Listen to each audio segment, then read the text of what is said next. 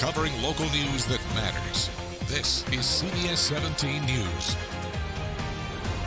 Sheriff's deputies in Louisiana say an alligator took a bite out of one of their patrol cars.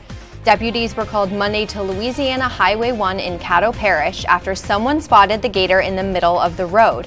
The sheriff's office says deputies were waiting for wildlife removal experts to arrive when the gator chomped off a piece of the front bumper. Deputies estimate the alligator was at least 8 feet long.